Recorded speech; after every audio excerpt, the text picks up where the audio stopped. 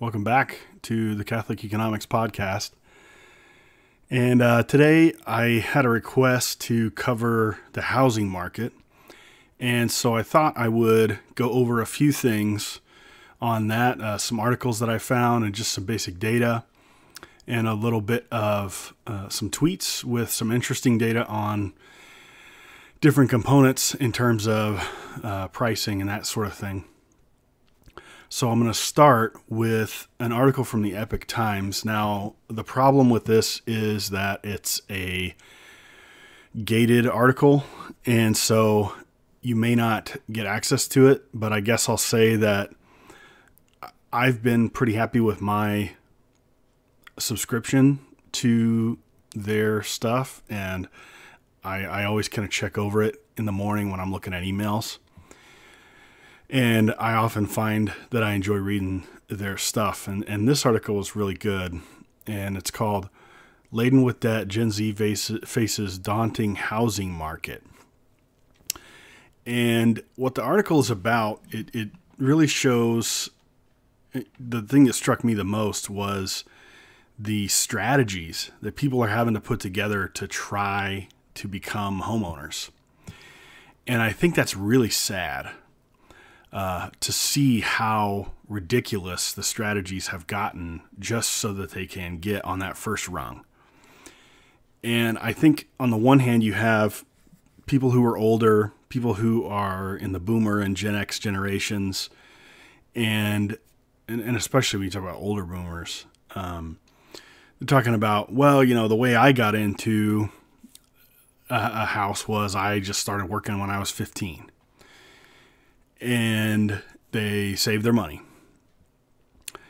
And that's all probably totally valid and true. I know that's actually true for a lot of boomers that I know. And it's fine for them to say that. And I think that, you know, you can go to the data and look at employment amongst teenagers, and you can see that it has dropped off dramatically, even in the last 10 years. There's the culture has just changed on that front. Whether it's people don't want to hire teenagers anymore, or they can't afford to hire teenagers anymore, however you want to say that, or if it's just parents don't want their teenagers working, or whether it's something where the culture of the teenagers themselves is, I'm just going to sit back and not work. And I'm just going to be I'm not going to push myself in this one area, because I know for me, and I guess I'm kind of an early millennial. I was born in '86.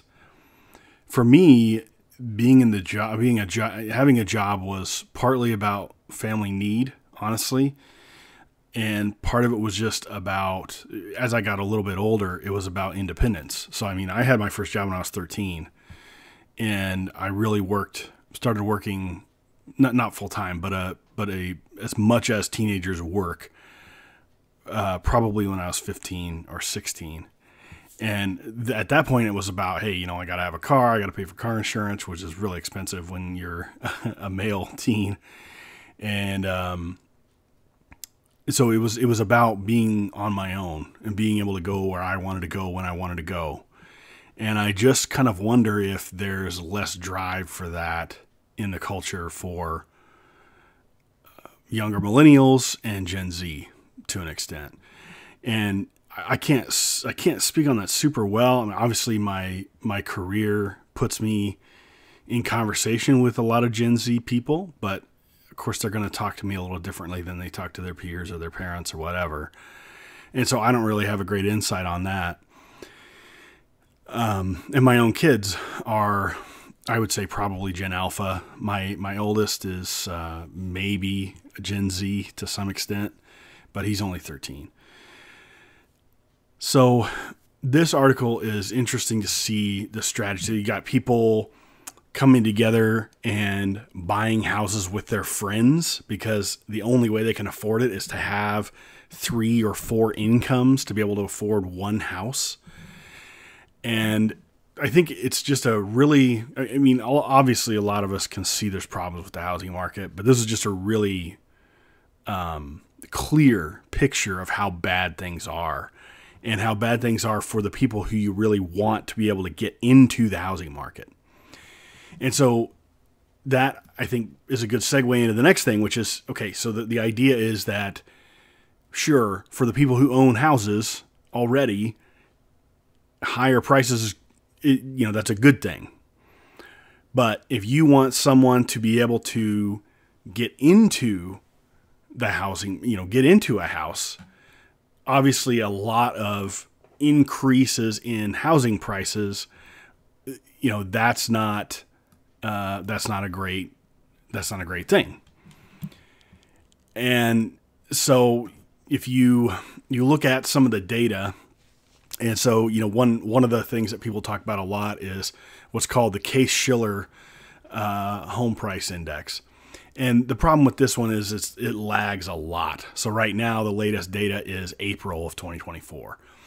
And you can see in the data, this massive run up starting in the summertime of 2020, but obviously been ramping up since sort of the recovery of, 2013, 2014 timeframe, have been going up, but really just absolutely skyrocketed. So right now, the index is at 319. In July of 2020, it was at 219.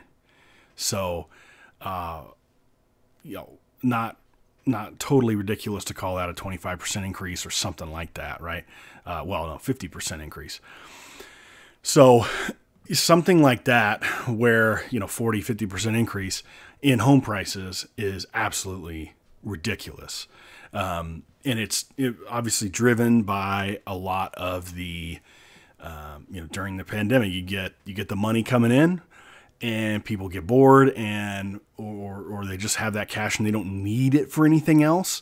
Then they start dumping it into home renovations. And so I think maybe there's some, I guess what you might call fundamentals there, but I think the main component of it is just, we don't have enough housing built, in the sense of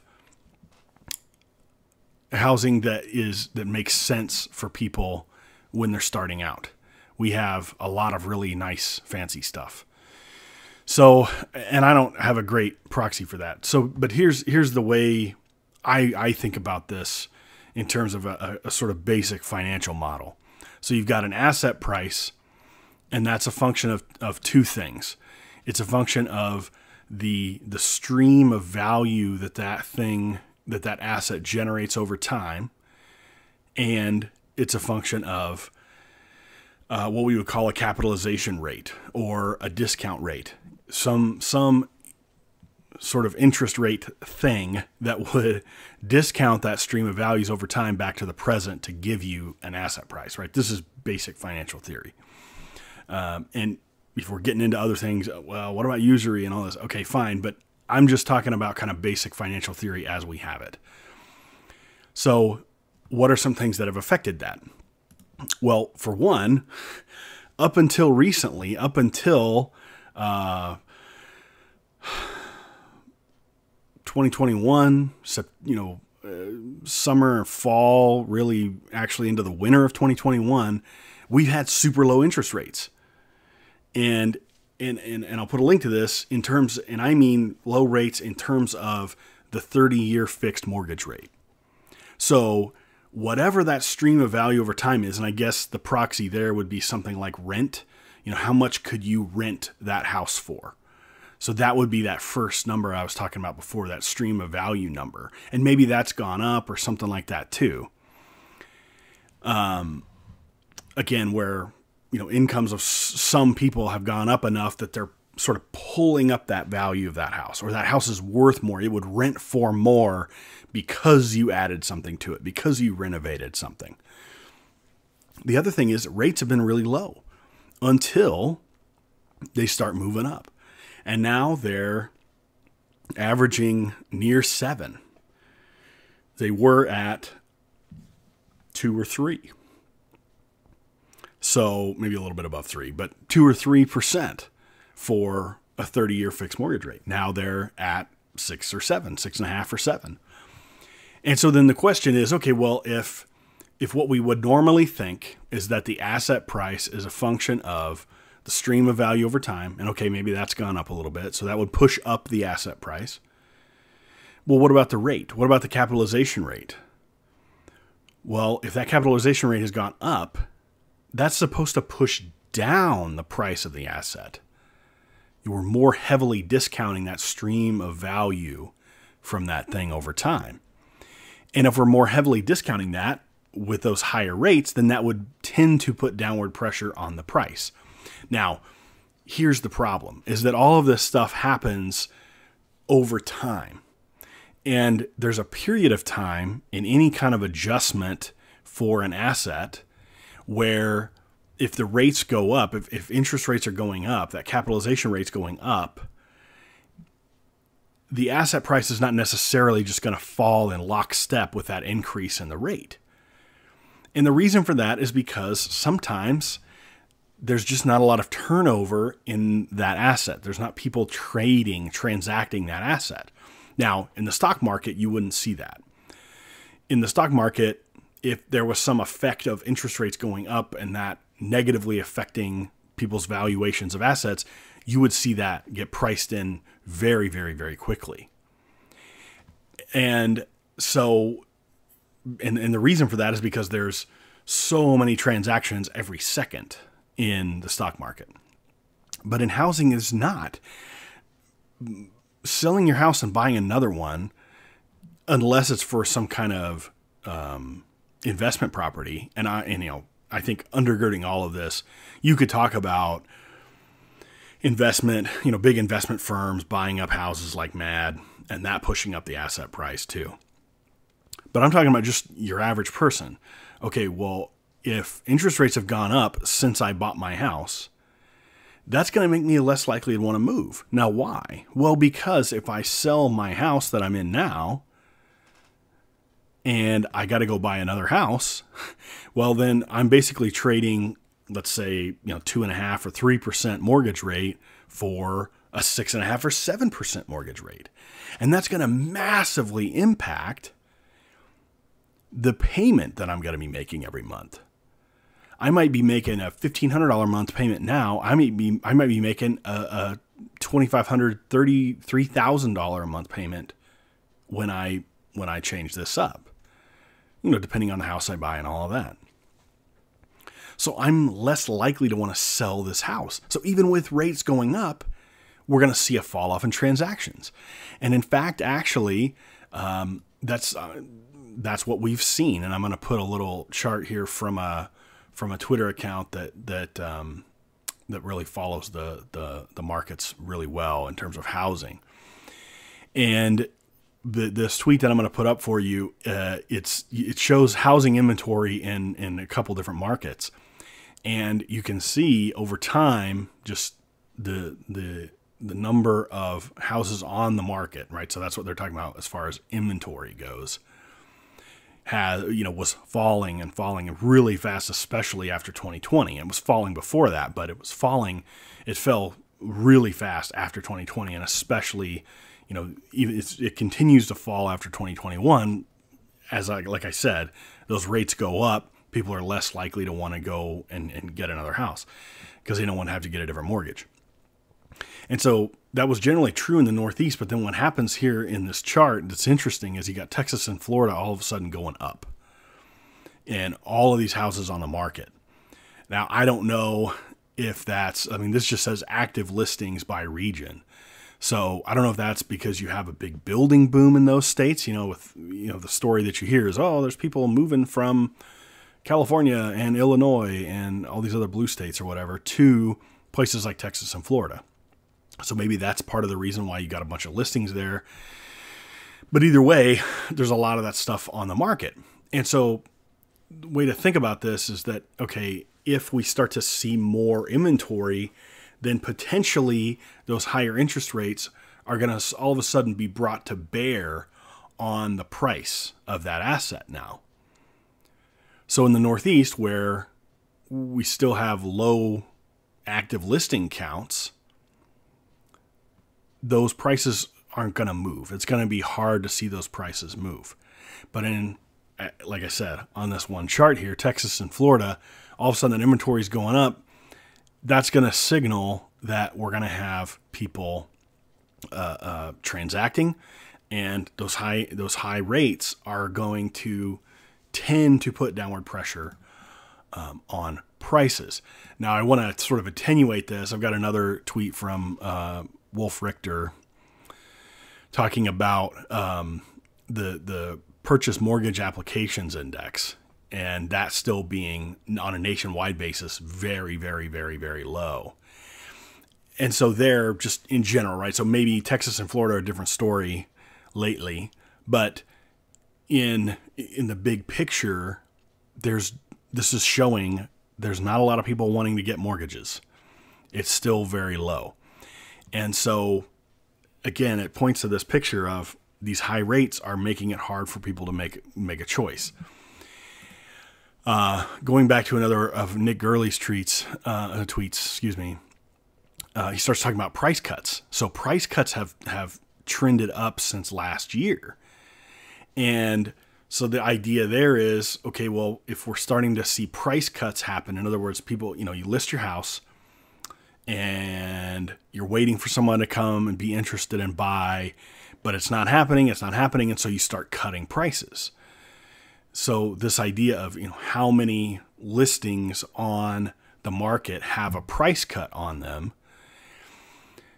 that number is going to be relevant to where we think prices are going to be going in the future. So if we're thinking that prices are going to start to fall a little bit, that should be an indicator that, a bigger rate of price cuts should be an indicator of that.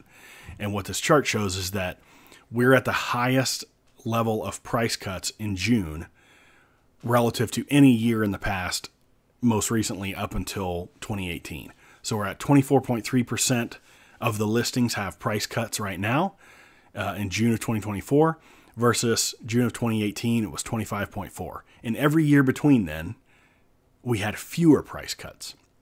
And so that has contributed to this increase in prices.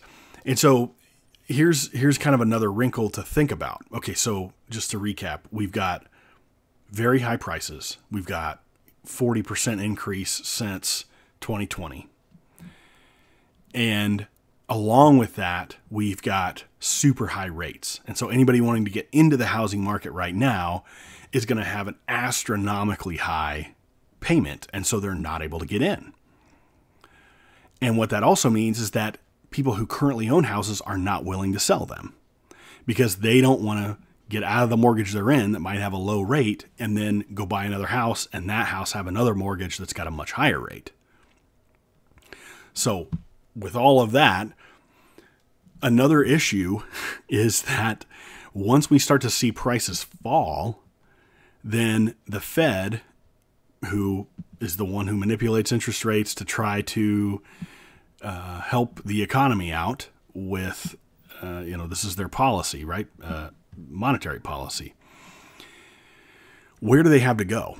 Because obviously the high prices are a mixed bag. They're very unpopular. They make the current administration very unpopular with younger people who are trying to get a house, but they make it very popular for people who are very much enjoying the fact that they bought at 150 and now their house is worth 300. So it's a bit of a mixed bag there, but I think what's going to happen, what you're going to see happen is these high rates are eventually going to break the housing market to some extent. We're going to start seeing the actual prices falling on average across the country. And when you start to see that, again, it changes that political calculus. And I think it's also the confusion of the Fed that there really isn't a lot of reason in the official data for them to cut rates to try to boost the economy, because most of the main numbers that they look at are all things are fine. Obviously, for the average person, that's not necessarily the case. And I'm big on the camp that economics is supposed to be studying people, not the other way around. And so if the economics profession says everything's great and the average person says no, not really, well, then the average person's right. So this is a pickle for the policy regime. And I think these are interesting things to look at as far as housing goes. I don't exactly know where it's going, how long prices will hold out. I think if you're looking at the price cut data, I think that's probably the biggest sign that we're going to see prices falling. How much they're going to fall, I don't know. But I think you're starting to see the effect of those high rates, and potentially that you might get some opportunities for younger millennials and Gen Z to start to be able to get a foothold if these rates stay high long enough to really push prices back out of the absurd stratosphere that they're in. Okay. So last time I've been talking about GDPnow every time here, and I'm going to continue to do that because I think it's a great barometer for where things are at. And I was corrected, and I appreciate the correction. I got an email, a macro economist said, hey, look, you got it wrong with GDPnow. GDPnow isn't year-over-year growth. It's quarterly growth on an annual basis. So they try to forecast the growth from one quarter to the next, and then the number that they spit out is here's the annual version of that. So if the economy continued to grow for four consecutive quarters the way it's growing right now, then we would expect to see, in the case of GDPnow right now, 2% growth. So we're at 2% as of the July 10th estimate. We'll get another estimate on Tuesday the 16th. So for the next episode, I'll have a different projection. So what's happened is recently, in the last couple of updates to this, the forecast for second quarter GDP growth is now up at 2%. It was down as low as I think 1.5. And it's kind of interesting to see that what they call the blue chip consensus, in other words, another forecast of this is slightly lower than that. It looks like it's about 1.8. And so I think the bigger interesting story is that since April, this thing has done pretty much nothing but go down, with a couple of exceptions. And we're much lower now at 2 than we started with the forecast for the second quarter, which was above 4 early on in May. And we hung out in the 3 range for a little while, and now we're at 2. And I think you could probably tell a story where official inflation is understated, such that if this turns out to be right, we're probably in a recession in terms of actual inflation. I was just talking about housing prices going up 40% in the last 3 years. That's pretty tremendous. And that's a lot more than kind of the overall inflation rate. So I don't know where we're going to have the second quarter GDP, but it's interesting to see this number kind of get more pessimistic over time, at least in general. And the last thing I want to put up is a Financial Times article. And here's the title: Proxy Season Results Show Support for ESG Efforts Continues to Ebb. So ESG is environment, social, and governance. And so these are your environmental initiatives, like, hey, we've got to reduce our blah, blah, blah emissions or whatever. The social aspects, so we've got to have diversity initiatives and this sort of thing. And then governance. So, what are your stakeholders for your firm? We shouldn't just care about shareholders and that sort of thing. And so the article is really interesting. It kind of goes through this, what we call proxy season. So in other words, a time when a lot of publicly traded firms are making decisions, and so the people who have significant shares in that company are going to be voting on what that company's goals and things like that should be. It says this year, only 2 climate-related shareholder proposals received majority support at Russell 3000 companies. So Russell 3000 is an index, all these publicly traded companies, 3,000 of them apparently. Both proposals pushed companies to publish more information about their efforts to reduce greenhouse gas emissions. So 2 out of probably thousands. Only 2 of them received support. And this was only about publishing information about efforts.